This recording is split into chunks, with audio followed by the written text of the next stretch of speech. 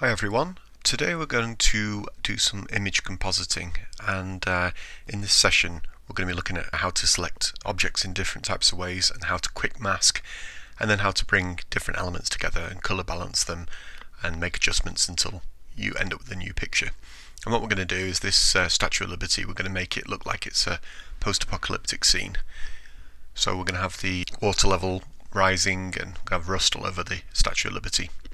So the first thing I'm going to do is where it says background layer, I'm dragging it to a new, and it's going to become a new layer, that, and the background element there, that's just for safety. You know, if you messed up anything on this top layer, it's fine, because you can always go back to the other one. Just going to rename this Statue of Liberty. Okay, and what we're going to do is we're going to replace the sky first of all, because this sky is very calm. We want something a little bit more dramatic. So I'm going to go in. Let's just have a look at these settings.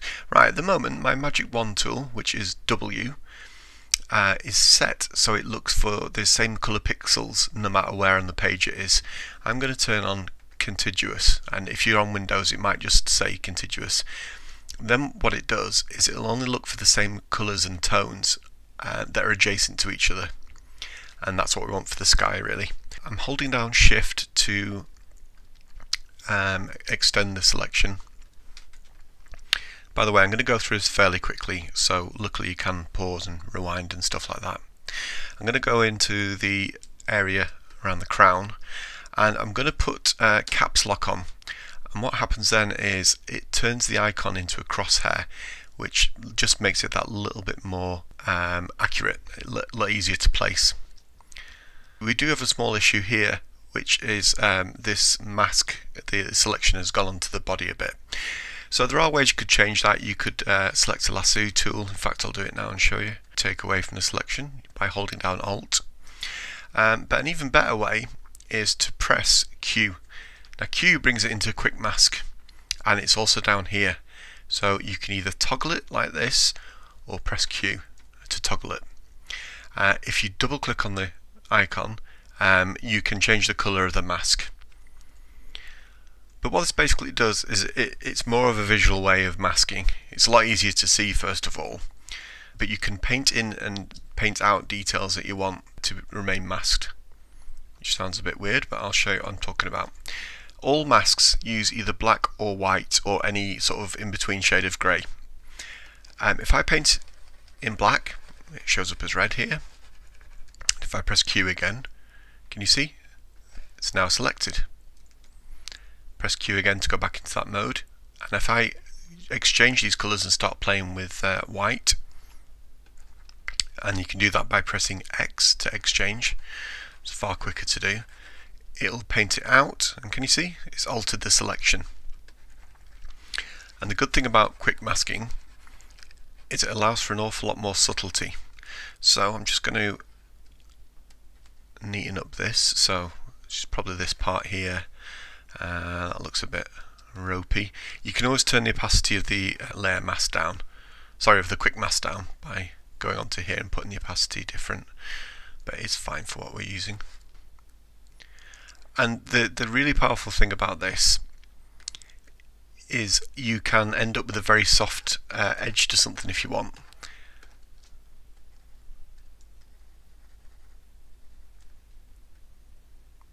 Paint that a little bit back in.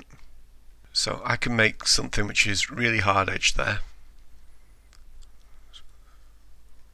and then I can go next to it and do something with a soft brush which is quite amorphous and bizarre. In fact, I'm using a graphics tablet.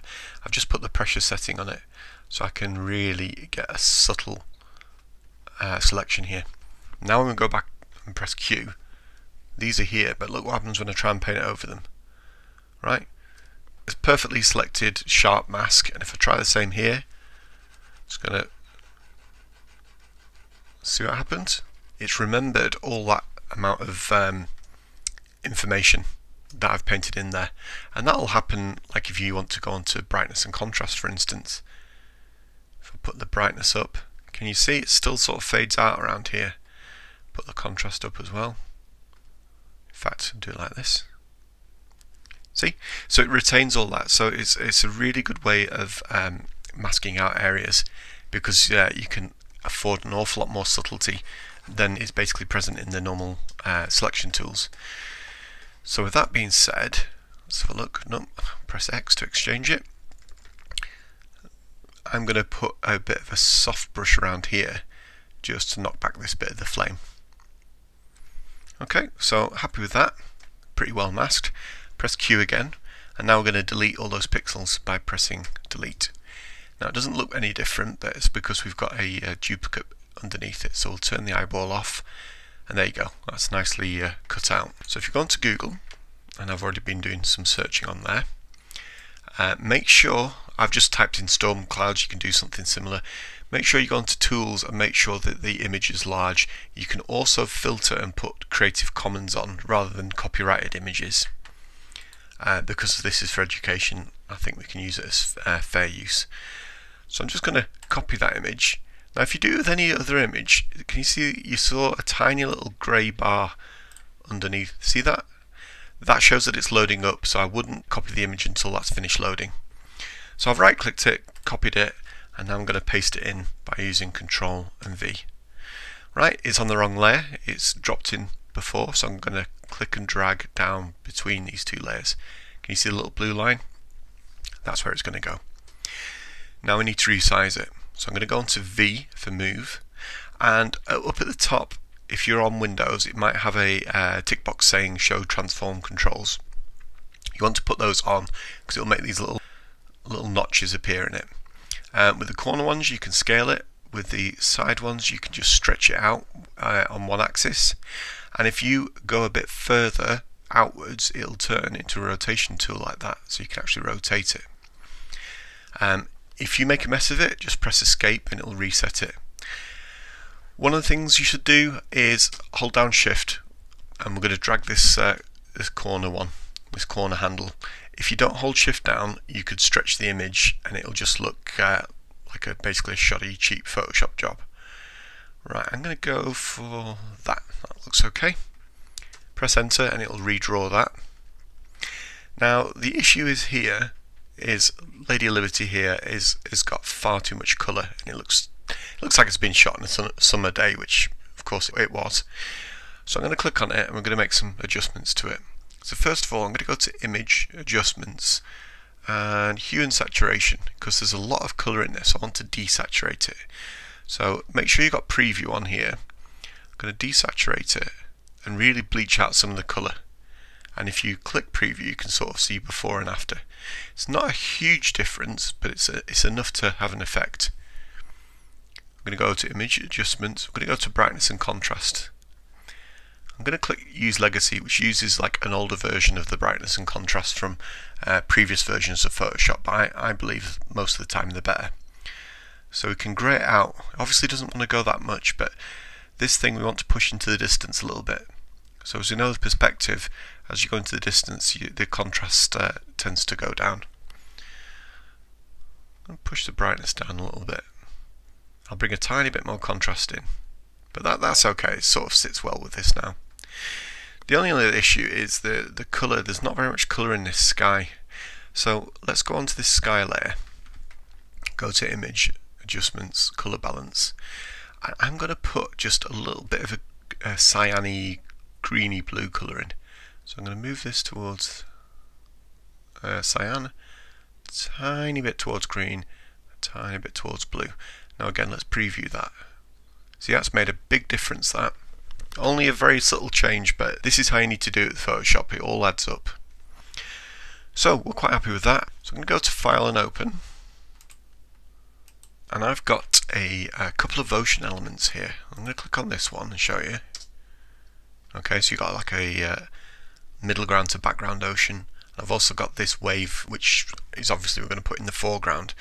Now these are PNG files, and the good thing about a PNG file is it can retain a level of transparency. If you tried to do this with a JPEG, this area would be, when you drop it in, it would come in as solid white.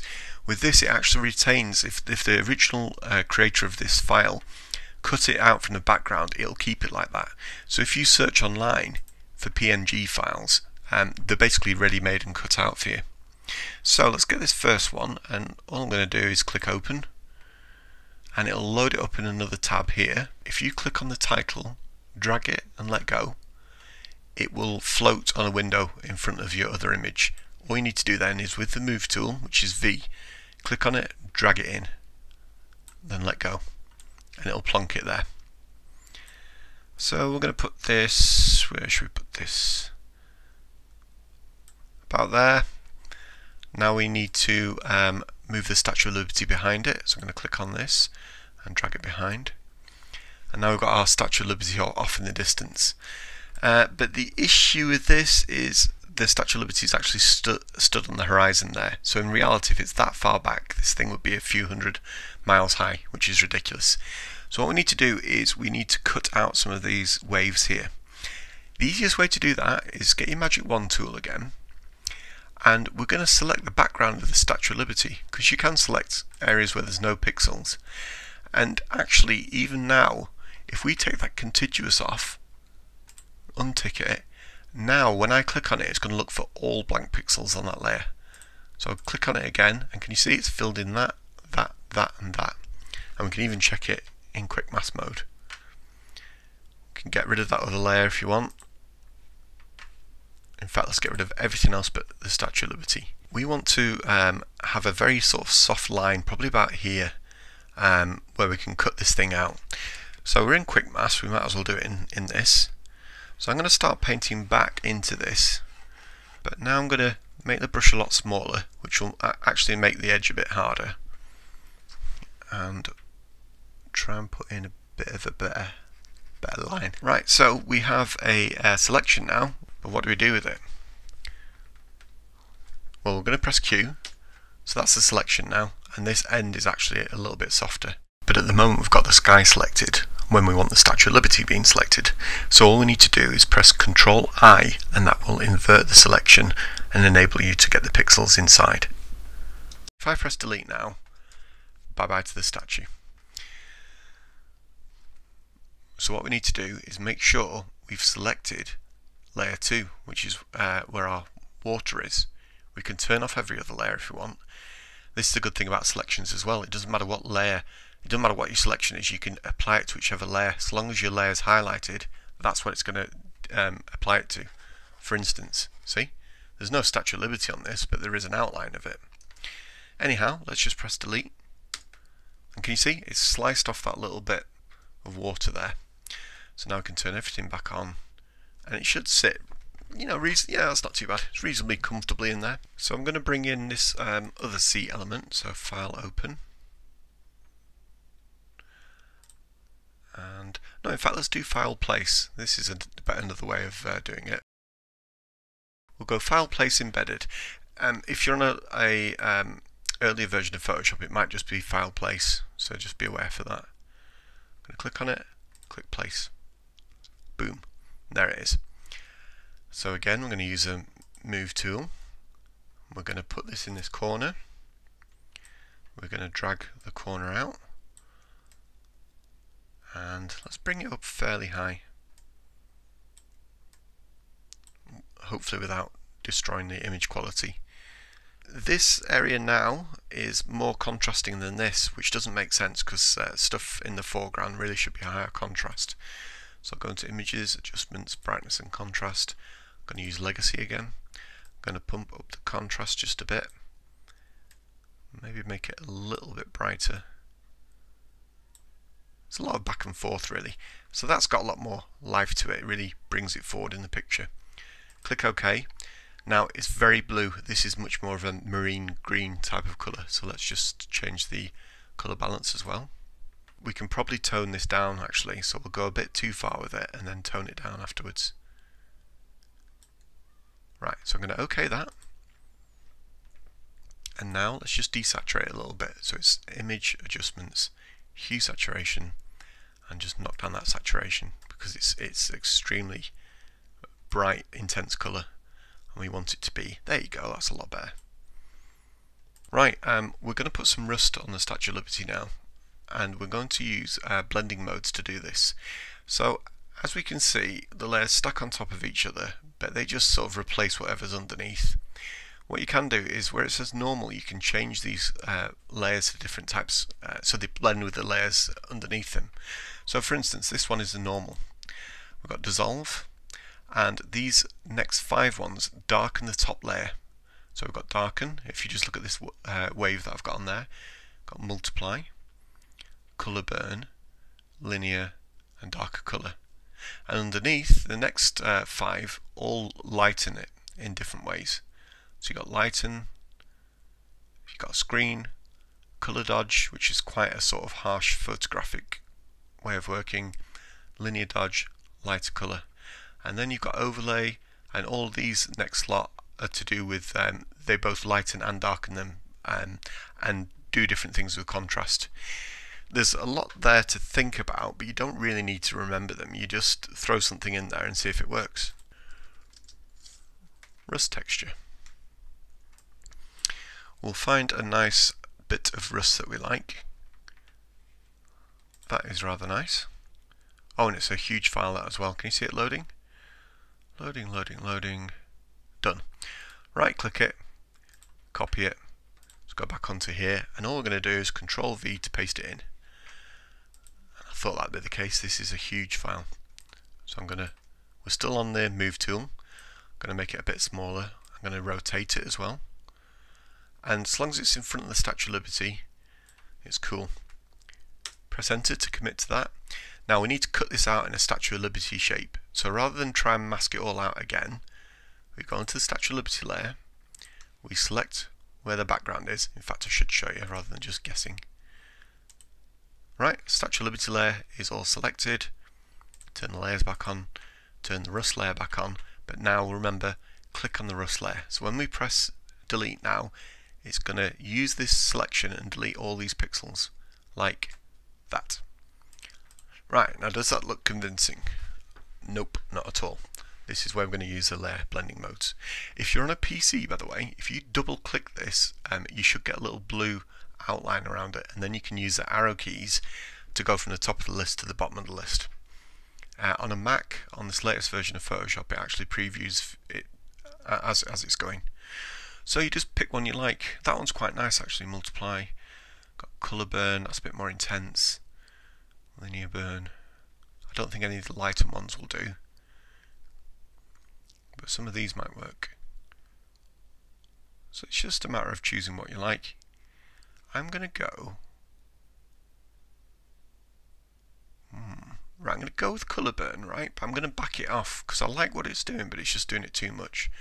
So I can go into the opacity and really start to back it off. That's not too bad, not too bad. Now what we're going to do is we're going to actually draw some rust on here. So we're going to make a new layer. We're going to go onto our brush. I'm going to make a small brush by using the left bracket key. Go onto our colours. Find a rust colour. So I'm going to go red first of all. Lots of saturation. Move it to orange. I want a sort of orangey brown colour. More saturation needed. There we go, that's quite a nice rust colour. And what I'm going to do, I'm just going to paint it into areas where I feel like rust would sort of gather and would run down with the rain. So this is like a natural crease, it'll probably run down there. You'll definitely have some on the hands. But think about physics, and well, not physics, I suppose it is. You'll get most of the rust around the bottom because that's where all the water's interacting with it. So let's paint a load down here. Now this looks ridiculous at the moment, granted, but we are going to be doing some more with it. We'll put a few patches here and there. Right, now what we're going to do is we're going to blend this all in, and what we do is we're going to use this one, which is a smudge tool. Now you can vary how strong the smudge tool is. I'm at 90% at the moment, so it might be a bit strong, but you can literally, yeah, I'm going to put it down to about 50% or 40 odd. You can just grab this stuff and just sort of smear it everywhere. It doesn't need to be perfect because we're going to be blending this all in using another blending mode. But this is really to show you the sort of how powerful these blending modes can be. Look at that. I am using a graphics tablet with this. I tend to always use Photoshop with a graphics tablet because you've just got a lot more precision and you've got the pressure sensitivity as well. So let's just distress that a bit more. Are we happy with that? Well, we don't know yet. So what I'm going to do now is change the blending mode again. So let's have a look through. Darken works alright, it's just giving it that bit of colour. Multiply works very well. Let's just see. Overlay.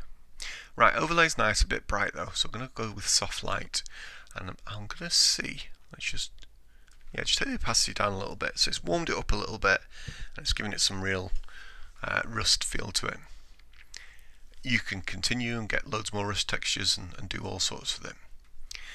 Right, so what else do we have to add? I think we'll put a buoy in now, like a floating buoy.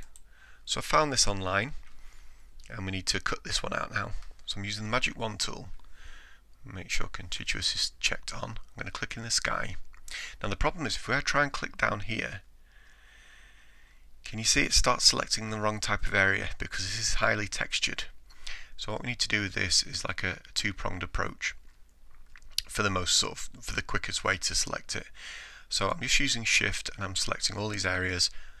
Just press caps lock so I can go in between these nice and accurately. Get these bits of cloud. So that's not bad. And this time, I mean, I could go into quick mask if I want, but for what it's worth, I'm going to use the lasso tool, L for lasso, and then select the polygon lasso tool. I'm going to add to the selection. Let's just check it in quick mask. It's not too bad, there's a few little areas there. I'm going to hold down Shift and add to the selection. Now when you're using this lasso tool, see that? That's just added that bit. When you use the lasso tool, you click and it'll drag out a line, and then whenever you want to sort of change direction, you just click again. So I'm going to click, click, click, click, click. And when you want to close it up, you either go back to the place where it started and you'll get this O shape, which will seal it, or you can click, get close to it, and then just double click and it'll seal it up itself. Let's check the quick mask. Okay, so we're going to add to this one with the lasso. So one click there, one there, one there. We can overlap this sky because we want all of that. Bring it all the way down here. Join up, right? Quick mask. Yeah, more or less got the whole lot. Let's cheat. Go back in with our brush.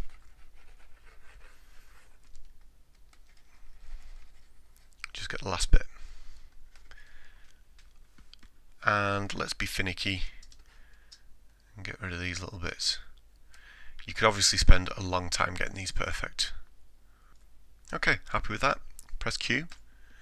Now the problem is now if we try to drag this somewhere, it would actually drag all the sky and everything because that's what we have selected, and that's, you can tell that by these outlines. So we need to invert the selection, which means just to turn it in on itself. So select, inverse.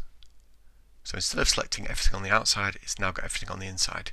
So we can move this onto our other picture now. Easiest way to do that is to grab the title bar of it, click it and hold the mouse down, pull down like that and then let go, and it'll snap to its normal size, and we've got our picture there in the background. Use the move tool, click and drag on this and just drag it, it'll turn into a plus, hopefully, and then let go. And here we have it. We need to put this behind this wave, so that's dead easy to do. We just drag this and no, we need to keep going. There you go. And can you see the PNG? It's kept all that nice bit of transparency. I'm going to just turn it inwards a little bit. Okay, that. I might darken it a little bit. Image, adjustments, brightness, contrast. Use legacy. That's quite nice. Right, we're getting there. Coming back to this file though, I feel like this orange is a bit too strong. So what I'm going to do, I'm going to click on it. I'm going to actually just desaturate it a little bit.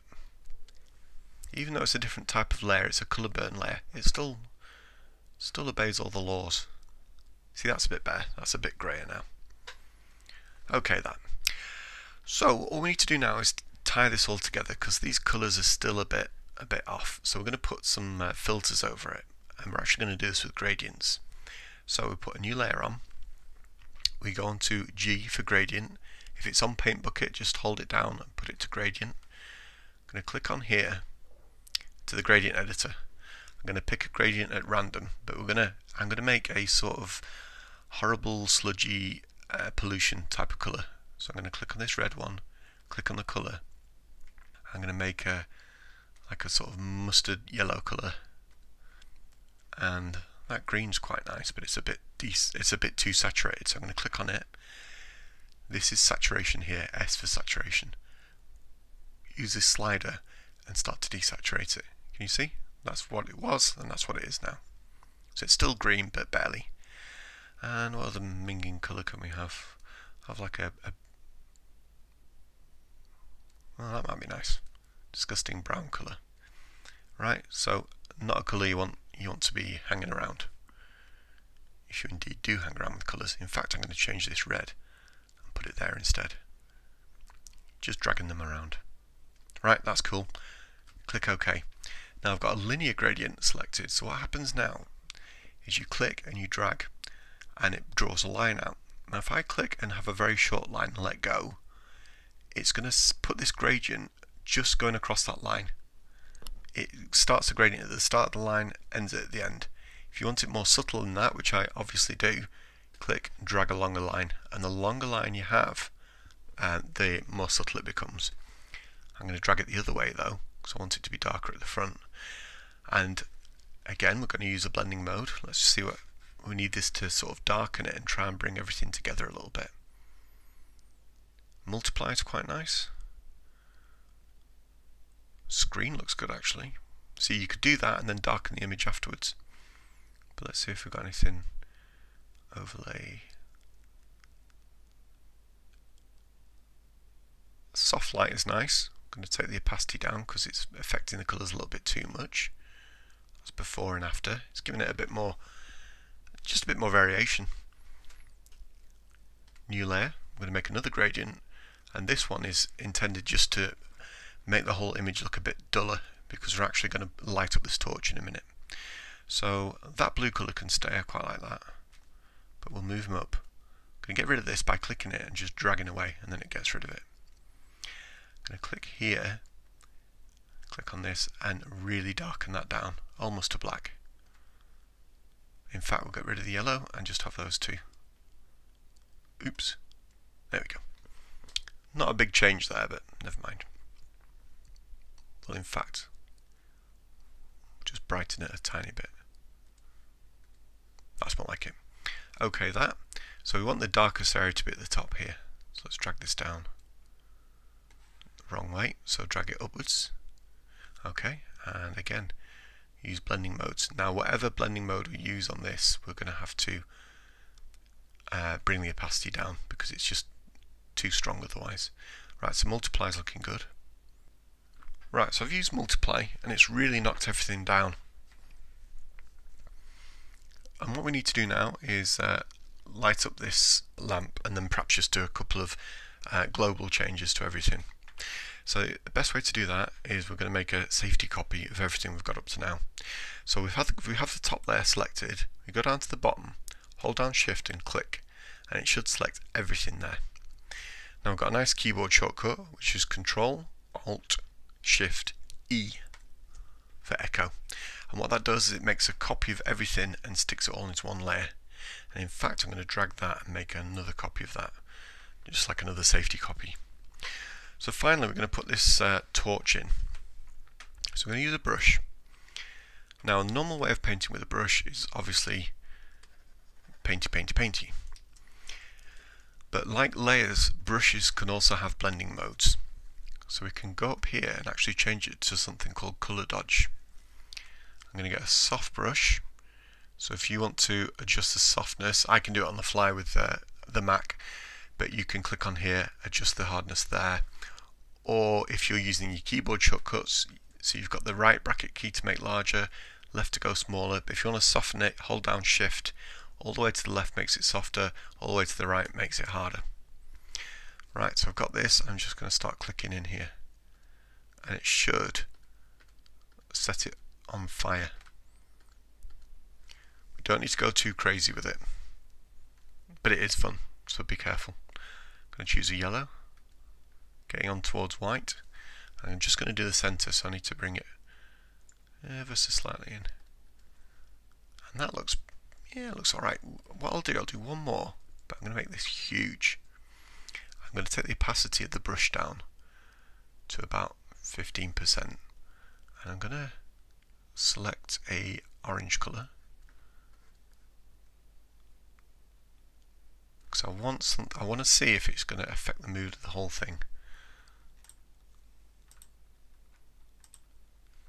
Yeah, so it's just making the top half of this image warmer. And if you want, what you can do is you can have a look on the statue and just think, right, well, is this going to catch anyway? So you could start, you know, painting in highlights all over the model. But it just depends on how long you want to keep on this. So I'll just back those off. Right, we're more or less done. I think a final colour balance is in order. Oh, and by the way, seeing as we've got this on its own layer, you can always take the opacity down of this top layer, which will reveal this layer underneath without the lamp. So if you feel like you've gone too far, you can always do that. Right, yeah, let's do a colour balance. So let's go to adjustments, go on to colour balance, and I think I might make the whole thing a bit cooler.